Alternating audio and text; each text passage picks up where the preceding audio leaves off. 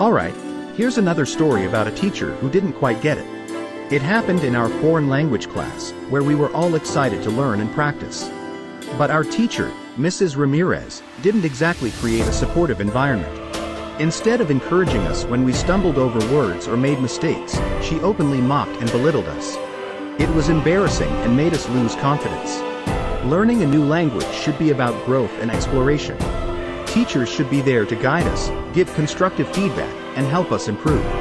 But Mrs. Ramirez did the opposite. Her mockery made us afraid to speak up and take risks. We missed out on valuable practice and the chance to become more fluent. A good language teacher knows that making mistakes is part of the process. They create a safe space where we feel comfortable trying, even if we get it wrong. Unfortunately, Mrs. Ramirez missed that memo. She didn't understand her role in nurturing our language skills and making us feel supported. Let's hope for better language teachers in the future, ones who are patient, empathetic, and genuinely passionate about helping us overcome language barriers.